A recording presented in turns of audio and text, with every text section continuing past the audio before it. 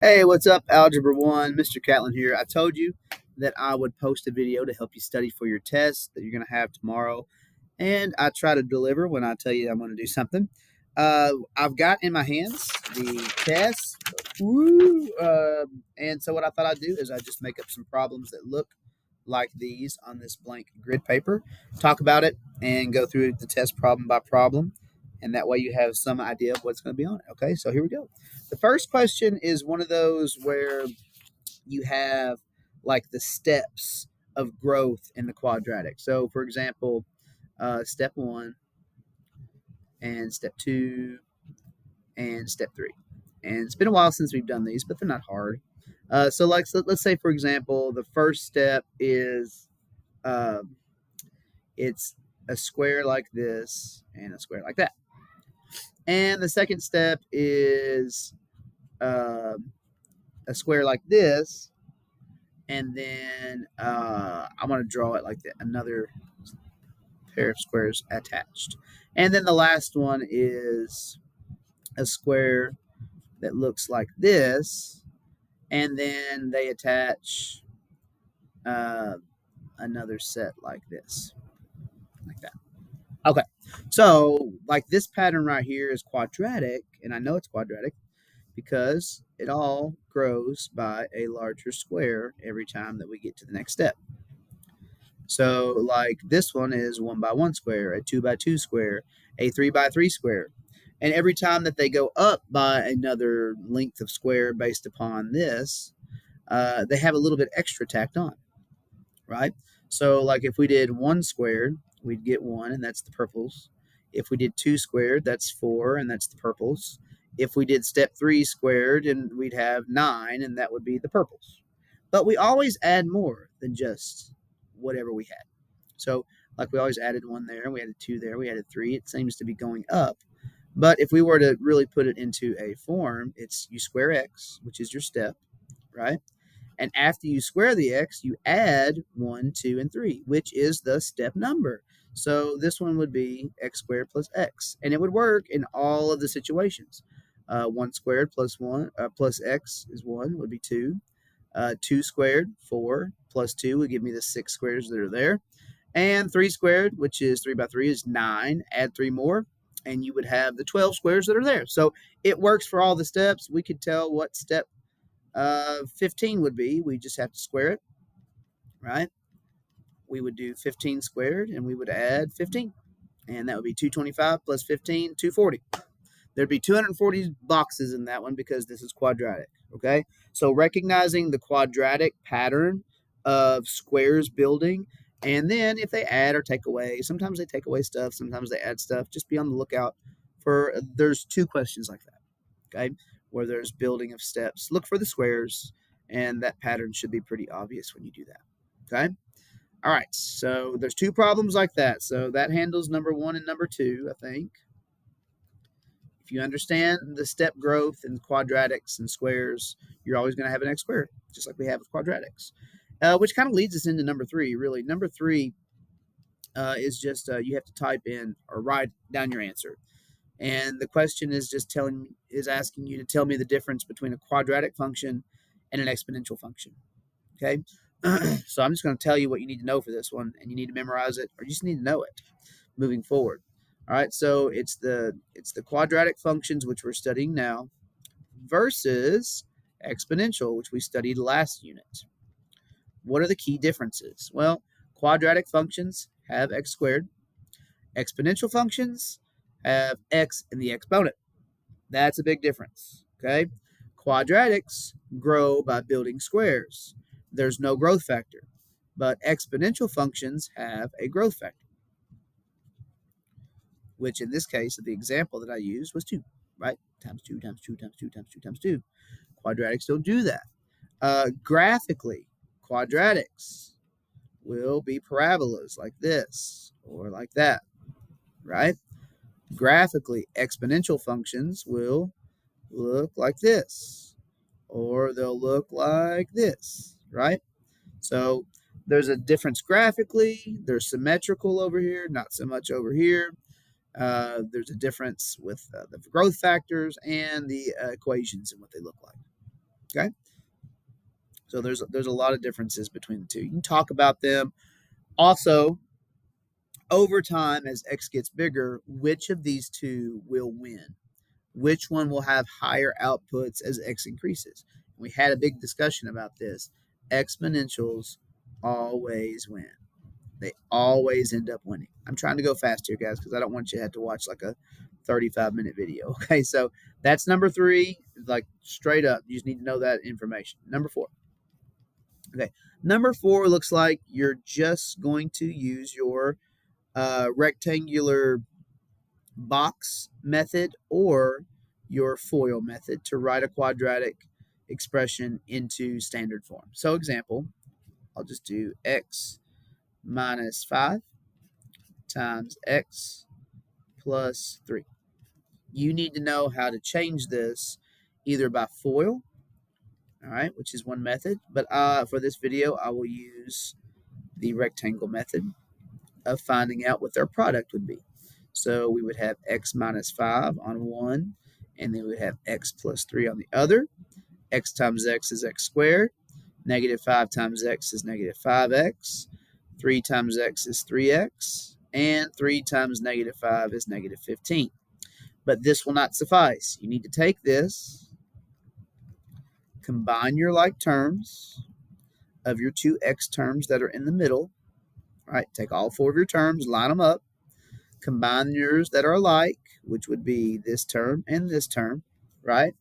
And then everything else just kind of stays on the bookends. X squared minus 2x from when you do negative 5 plus 3, and minus 15. So you need to be able to show that this in standard form is the same as that in factored form expression. Okay, you need to be able to go from one to the other. Whether you and you got to show your work. You can't just write that down. Okay, I need to see that you multiply them out in FOIL or draw this picture. All right, if you don't show your work, you will not get full credit. It says show your work on the test. You got to be able to show it. Number 5. All right, the 5th problem on the test is the same thing. The only difference is they add a little bit of a tweak to it. So, like, I'm going to make up an example. 5x plus 3 times x plus 1, something like that. Okay? You have to FOIL this. You have to prove this is equal to its standard form. So, in that problem, you know they give you this. They tell you what the final result is. You just got to show your work of why they're the same. Okay? And the only tweak to this one is I've got a coefficient in front of this x, and that throws some kids off. I'll do FOIL for this one. Okay? So this one I'll do FOIL. First is 5x and x. Okay, 5x times x. Outside would be 5x and 1. Inside would be 3 and x. And last would be 3 and 1. So we take all of those products and we add them together. 5 times x is 2 factors of x, so x squared. 5 times 1 is 5. 3 times x is 3x. And 3 times 1 is 3. And then you just need to show that, okay, 5x squared plus 8x plus 3 is the same as the standard form that you showed me in the beginning of this problem by showing your work by either FOIL or you could use your diagram like I did here. Either way.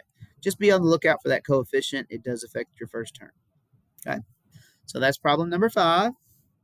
Problem number 6. Okay? It looks like it's a rocket. All right, so I'll sketch this graph. You try to do this fairly quickly. Okay, so I've got a number line here, and I need a line, not a. So here we go. All right, so there's my x-axis, my y-axis. Let's say my y-axis is counting by tens. Okay, so I'll say this is 10, 20, 30, 40, and 50. Oh, not 500, 50. Okay, so this is, I don't know, I'm just going to say it's meters or whatever. It gives you a graph. It labels things. And then down here we have time in seconds. 1 second, 2 seconds, 3 seconds, 4 seconds, so on and so forth. All right. I'll stop at 8. All right, and then it draws a parabola. All right, so this is probably not going to look very good, but I'm going to try my best for you guys, okay? So let's say that the parabola hits, let's make this easy for myself. Let's go with 3, all right? And then let's say that it goes maybe something like this. So it's going to go a little bit past the 6 mark and probably land like, I don't know, maybe like right here or something. I don't know. Yeah. Okay, so we'll go like that. All right. So this is Toy Rocket Flight or something like that. And let's say that this is our at 40. I don't know what it might be. It looks kind of more like 3.5. I started at 3, but I'm going to change it to 3.5 now. It looks like it's more at 3.5 than it is at 3. So I'm going to say that's my vertex. Okay. So Toy Rocket Flight, and then it's going to ask you questions like, where was the toy rocket launched from? At what height?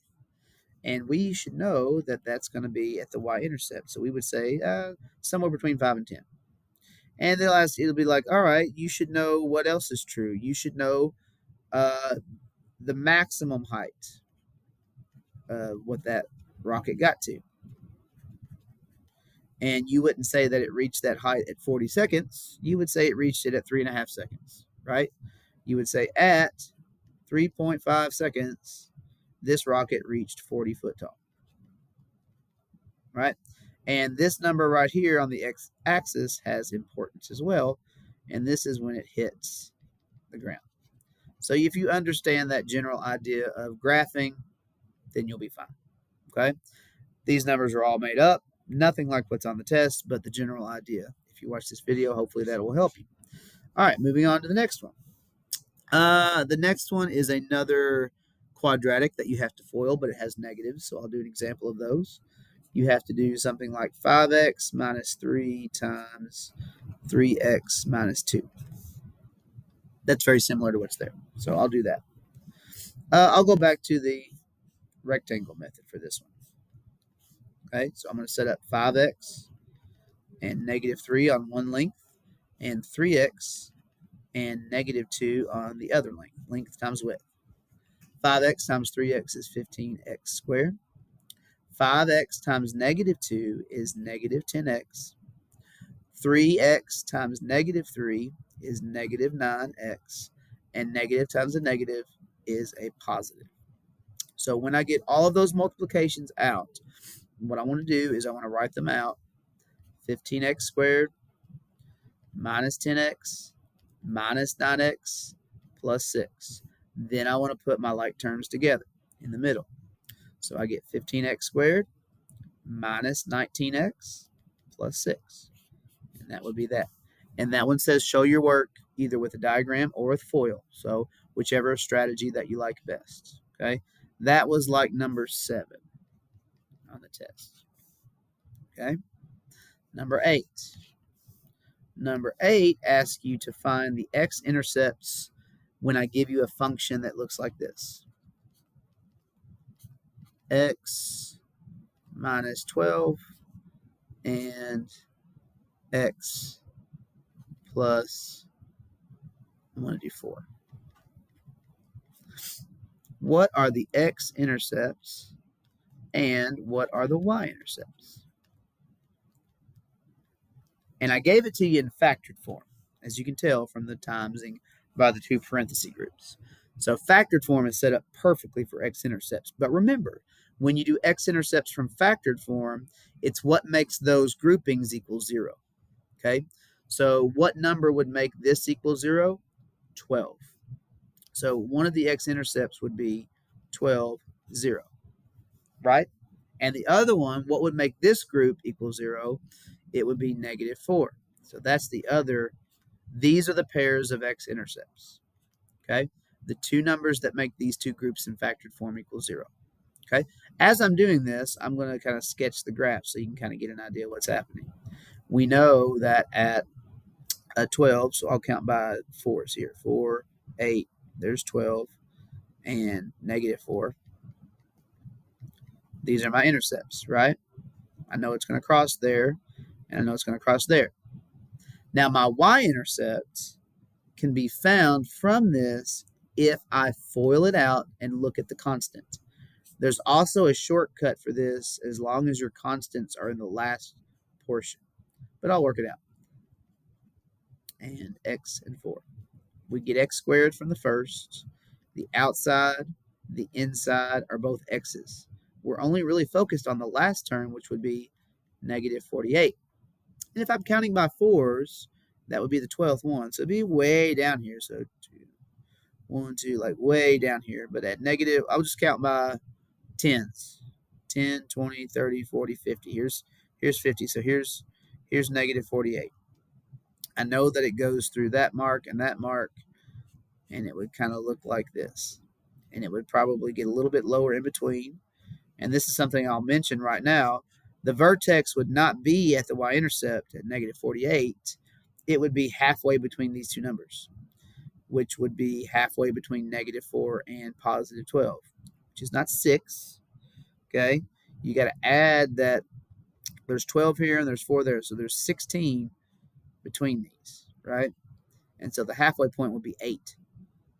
Not at 8, but 8 back from 12, which 8 back from 12 would be at 4. This at 4, 4 is your, you could plug that in here and here. So 4 minus 12, that's negative 8.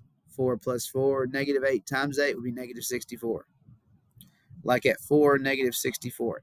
It does not ask for the vertex with this problem, but I'm just throwing that in there. Something like that might come up on a later one. Okay? But you just got to tell me the y-intercept, which would be 0, negative 48 in this case. I went a little bit further than I needed to. But if you have factored form, you should be able to give me x's intercepts, halfway point, which is your value for your x you could plug in and get your vertex. And also you can get the y-intercept by multiplying your two constant terms, negative 12 times 4. Okay, we did an entire worksheet over that. All right, and that's just a quick example of doing those types of problems. All right, number 9.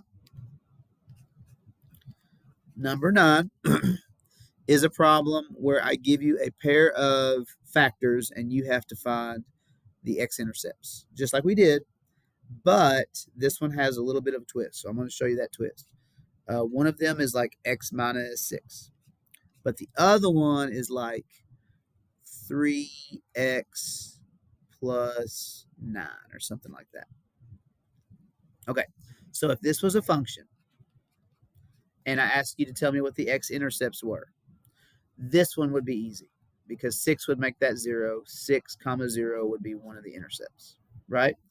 This one, on the other hand, is a little bit trickier because you don't just go with negative 9, all right? We need something that will make this equal 0. So what makes this equal 0? To make this parenthesis group equal 0 will be where our graph will cross the x-axis. So I set up the equation. What will make this 3x plus 9 equal 0? And then I solve it. Subtract 9 from both sides, and then divide both sides by 3. And negative 9 divided by 3 is negative 3. So this one would cross at negative 3, comma 0. There you go. There you go. All right? So that's how you do a problem when you have to find the intercepts of two numbers that are in factored form, and one of them is not like a perfect x minus or x plus something. You got to work it out when it equals 0. Okay? You got to know how to do that. So watch that part, and hopefully that will help. All right, number 10. All right, 3 more problems. Number 10 is a table where I give you an equation. Okay? I give you, or I want you to find the x-intercept, and then I want you to find the x-coordinates of the vertex. So it's kind of like what I was alluding to earlier, but a little bit simple of a version. Okay, I'm going to do a couple of examples. Let's say that you have x times x plus 4 as an equation, and another one is, I'll do this one. Ooh, yeah, I like this one. Okay, so x minus 3 and x plus 2. Okay, and these are y equals. Okay, so you've got your equation. They're in factored form, so x-intercept should be a piece of cake for us. All right, and then the x-coordinate vertex, we'll talk about that. Okay, so let's start with drawing a coordinate grid, so we'll have a reference to these when we have to talk about it. Okay, so the first one right here, what makes these two factors equal 0? Well, the first one that you guys are going to know is this one, because you're used to seeing the groupings like this. -4 is one of them, right? Well, the other one, there's another one, because this factor right here, x, is a factor. And what makes x equal 0? Just put 0 in x's place. So these are the two numbers where your grids would be.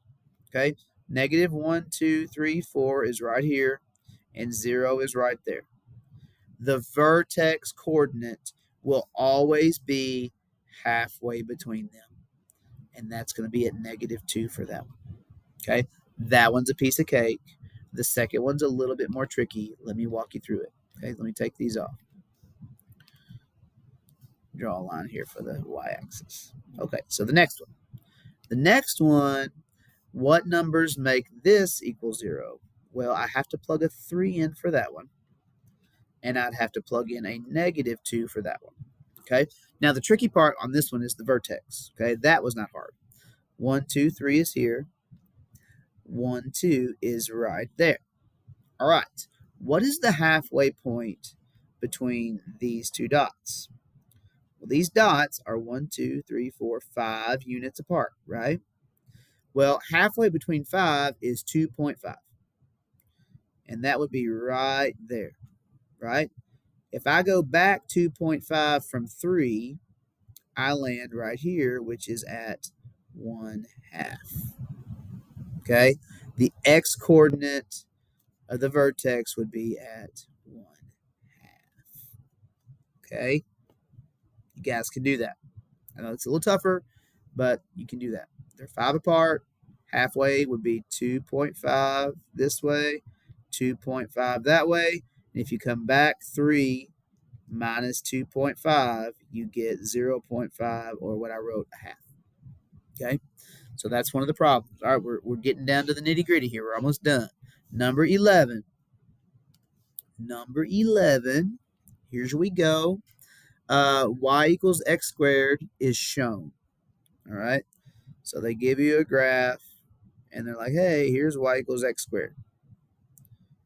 Which you guys should know, y equals x squared is, see, they count by 2. So 2, 4, 6, 8, so on and so forth, all the way across. So if I have x squared on there, and these are 2's as well, 2, 4, 6, 8, 2 squared is 4, and 4 squared is 16, which would be off the graph, right? So you've got like this kind of thing going on. And -2 squared would be +4 as well. And it's going to kind of come up like this also. Okay, so you've got y equals x squared graphed. All right, and what they're going to do is they're going to give you two equations that you have to graph on here as well. And they're both in standard form, and they're very simple. All right, so I'll give you an example of what one of them might look like. One of them might look like y equals x squared minus 6.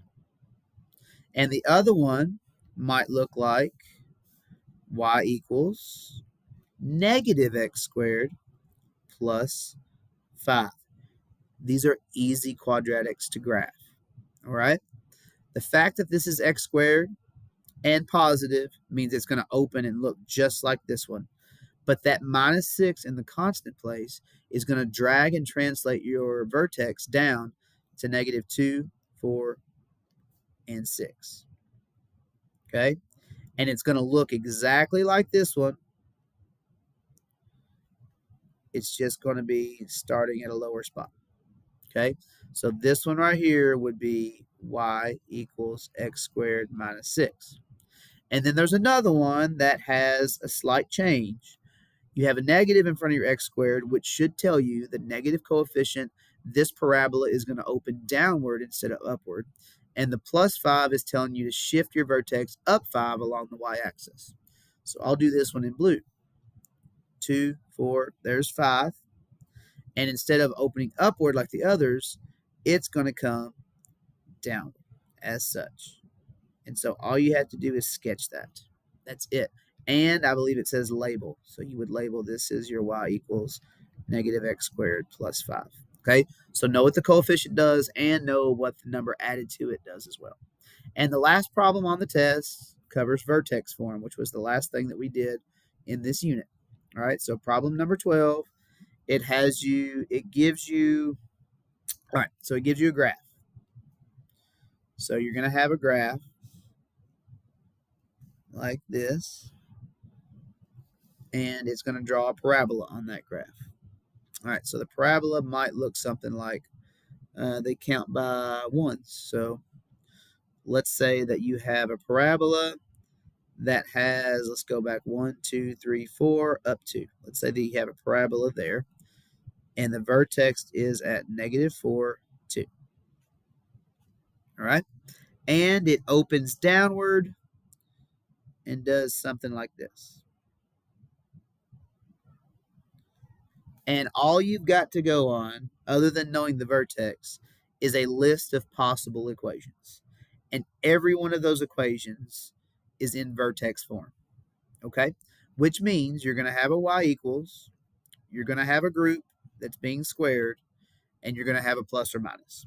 Now, the one that I just drew on there, you should know right now that because of that y being a 2, you're going to have a 2 added to shift it and translate it up to the vertex.